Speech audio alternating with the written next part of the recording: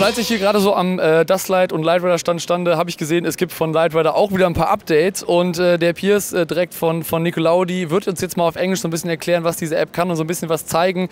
Ich werde das Ganze wahrscheinlich auch noch mal irgendwann in einer eigenen deutschen Tutorial machen, aber Piers erklärt uns das Ganze. Hello Piers, how are you doing? Hello, I'm doing very well, thank you. So, what do we have here? What we have here today with Lightrider? Okay, so we have the new incarnation of Lightrider. We've rewritten the app from the ground up, gone back to the drawing board, taken feedback from the community, and we're going to have a new version of the existing app coming live to all the stores this summer, which you can see here. Will be very reminiscent of the existing app. Then we're going to have an advanced version coming out hopefully towards the end of this year, which I'm going to go through some features of. Yep. You can see it's a brand new interface, and the notable difference is these groups. So now you can group all of your patches into different groups. We've got 4 there, so you can do up lights, down lights, ambient lights, and whatever else you like to do. You've got your traditional beam effects there, so your zooms, prisms, rotations. You've also got your sub-dimmers for each groups and flash buttons as well. Okay. And then you've also got beam effects. So previously people who had white beam fixtures, they were not compatible with the color effects because it was just a white light.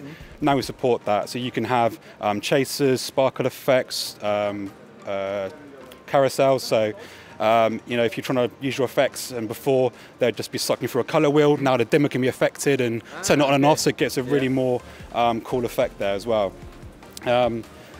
So from my understanding, Lightrider Flame is like an extension for the existing Lightrider. How does this work? That's correct, yes. It's going to be an add-on.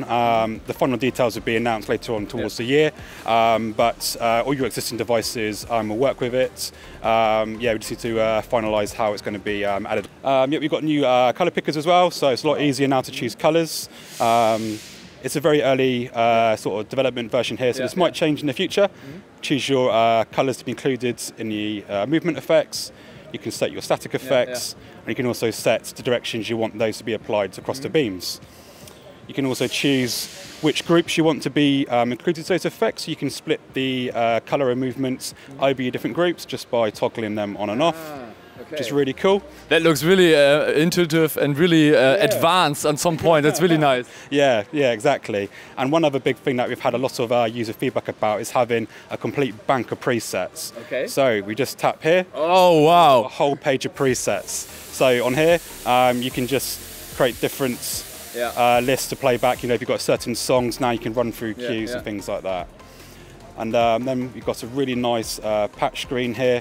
With also some where you can place it in the room, right? Exactly, yes. We've got a new 2D visualizer here, so on the 2D you can see where you put your fixtures and you can sort of move them around to position it accordingly. So for example, if I have uplightings through the room, I can just position them in the room and say, okay, this light is there, and then it's really easier to address it. Exactly, yes. And just to put it into groups, you just tap the fixtures there and tap the group. I've already got some in the fixtures in that group already, so that's why it's highlighted, and then you can see them displayed there, so you know where they are.